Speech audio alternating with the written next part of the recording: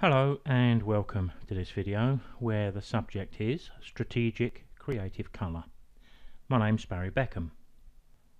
I've used this technique since way back into my darkroom days when I was adding strategic colour to black and white prints.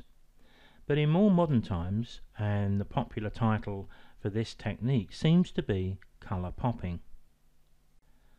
I'm not a great fan of that title because this is a creative process and I think it demands a slightly better label than that. It reveals colour from an otherwise monochrome image, but the success of the technique is almost entirely due to us selecting the right image, not just applying the technique to any old picture with a bit of colour. Now there's a number of different ways we can do this. We can work from Adobe Camera Raw, Photoshop, or even a combination of the two.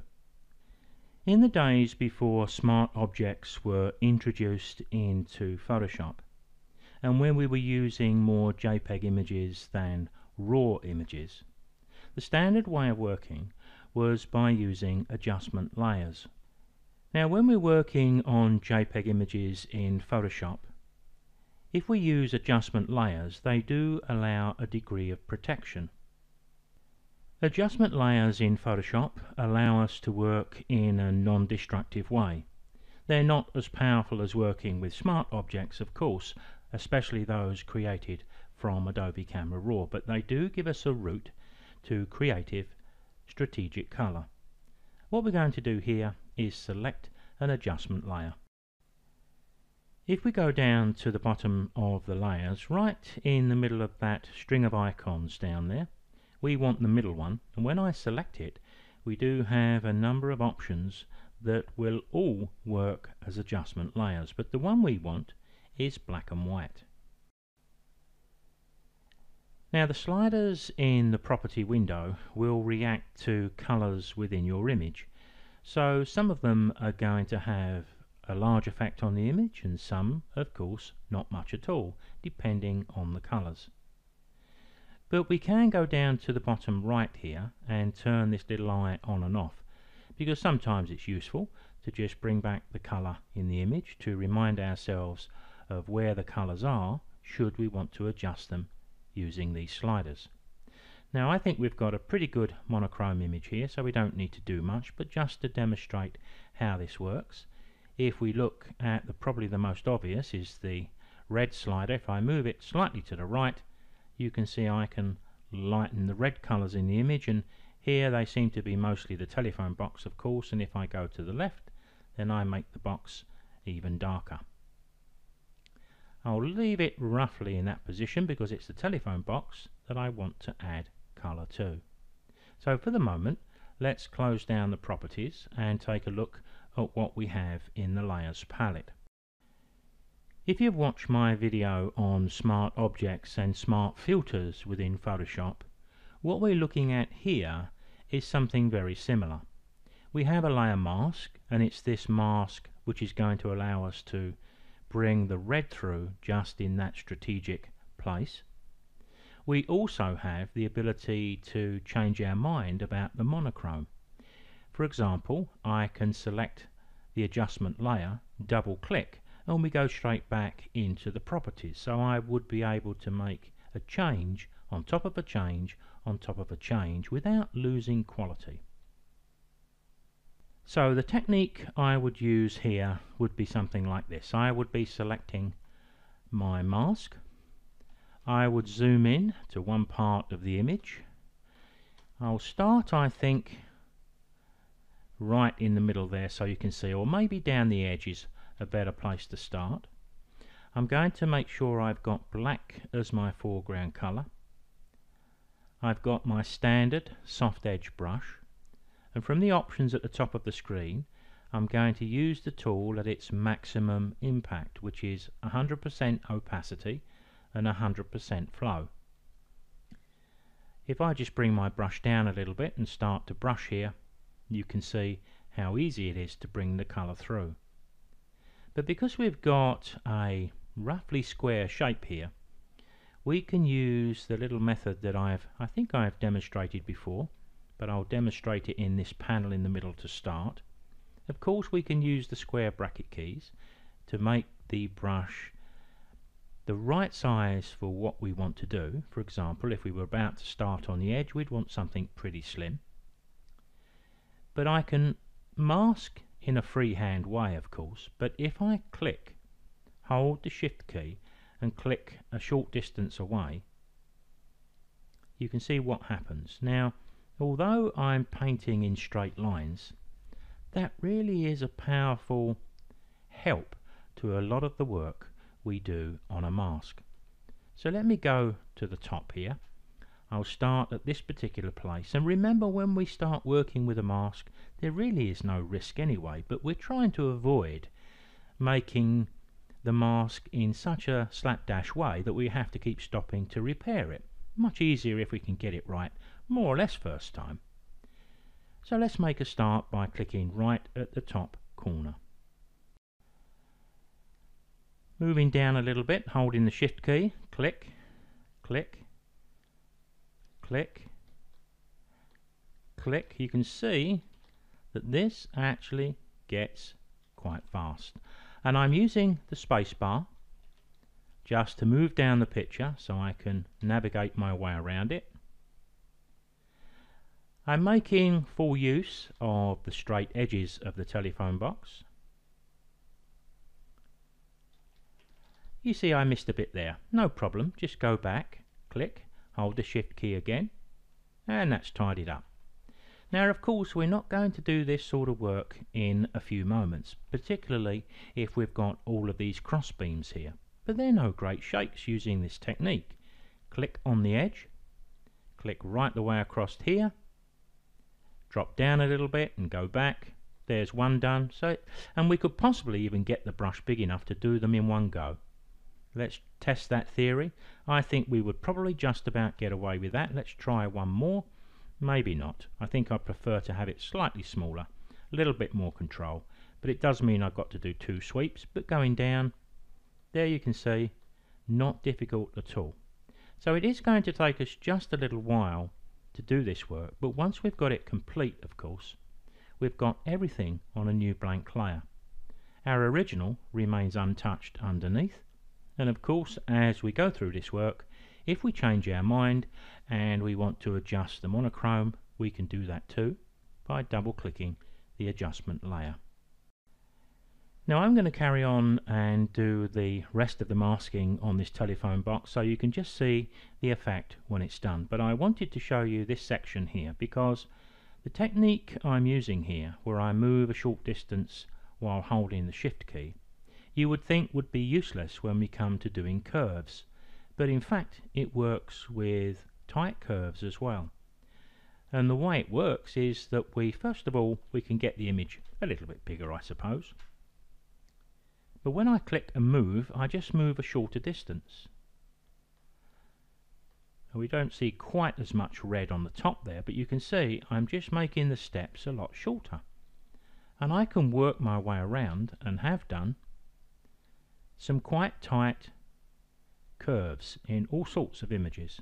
Then I can go back to my straight edge masking and the process will speed up. Now I've done my masking pretty quickly because I just wanted to give you an idea of what the finished image would look like. And the layer mask we have alongside the adjustment layer works in exactly the same way as any other mask will. If we hold the shift key and click the mask, we temporarily turn it off. Just click the mask and it'll come back. And if we hold the Alt key and click the mask, there you can see the mask that I've actually created. And sometimes it's good to look at the mask like this because, as you can see here, I can see now that I've missed 1 or 2 places. I need to look at that and see what I've done there, but you can see that these areas, they should be all black. So I can patch up my mask even when it's in this sort of view, which is useful, as I've said. And when I'm happy I've done all of the little areas I've missed, because it's easy to do this when we're revealing the red through, we can bring them back by just turning on the little eye. Now, adjustment layers in Photoshop are very good, but they are, I think, being left behind just a little bit by smart objects, by the fact that we can open images up into Camera Raw directly from the main screen of Photoshop, and of course the main contender is the raw file that we can create in Adobe Camera Raw. Now, if you've watched my monochrome video, you will recognize this image. I've opened it up a couple of days later, and there I still have my smart object status. So if I double click this image, I have access straight the way back into Adobe Camera Raw. But in actual fact, I don't want to add the strategic color inside of Raw. I'm going to do it in Photoshop here, because it enables me to show you that we can copy this layer by going to the right of the thumbnail, right click and choose New Smart Object via a copy.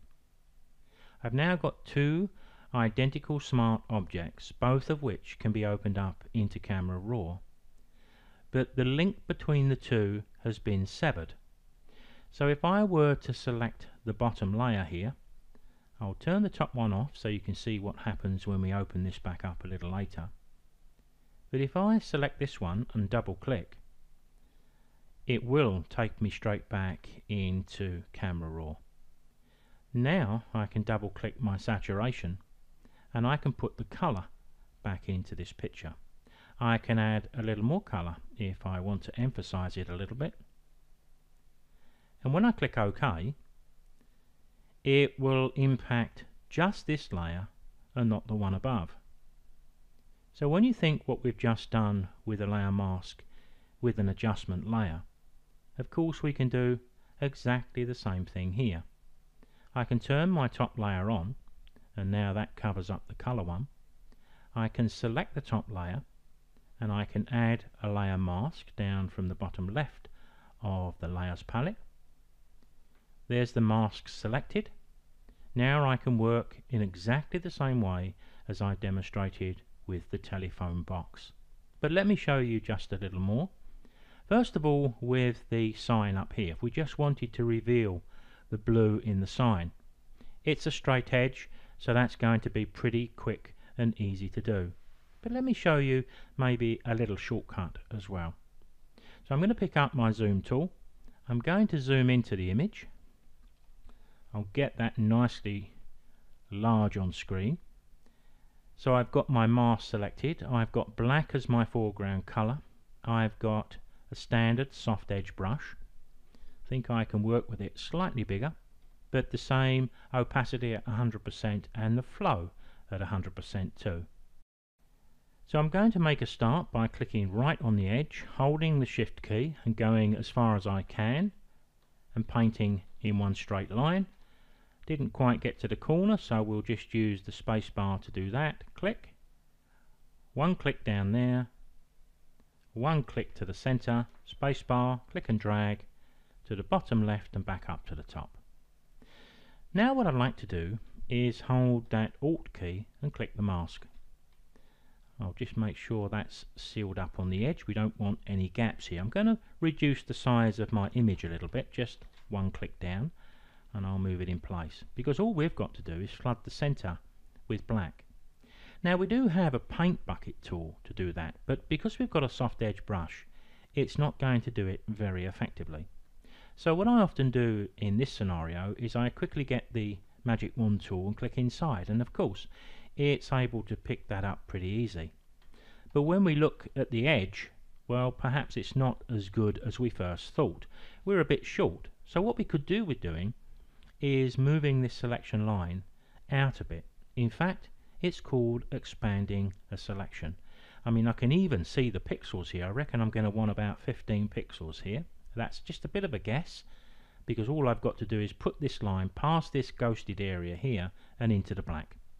So let's go to Select, Modify, Expand. Doesn't matter if I get this wrong and I put too much in, I can always back away, but I'm going to guess 15. There we have it. I'll hit Ctrl-0 to fit the image on screen. Now within that selection I can flood that with black. Alt backspace will do that. Control D will remove my selection. There's my masking complete. The beauty here, of course, once again, is if we then feel we've put too much colour into the area we want to show in colour, we can double click the smart object, we can take it back into camera raw, we can back it off a little bit, and then OK to open it up and take another look. Remember, we're not opening up a different image here, we're just adjusting the smart object we currently have on screen. Now if we wanted to bring through the shop front in colour, of course we've got a little more work to do.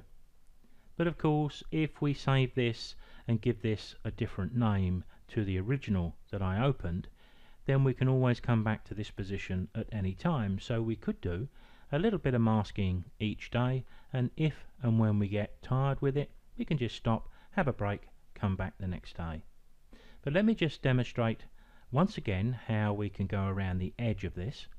I mean, I can just turn this off for the moment because I'm thinking of going around this area. So with my mask selected, I've got black, I've got my brush. I'm going to need this to be fairly large. Doesn't matter where you start, you've got to start somewhere, but here,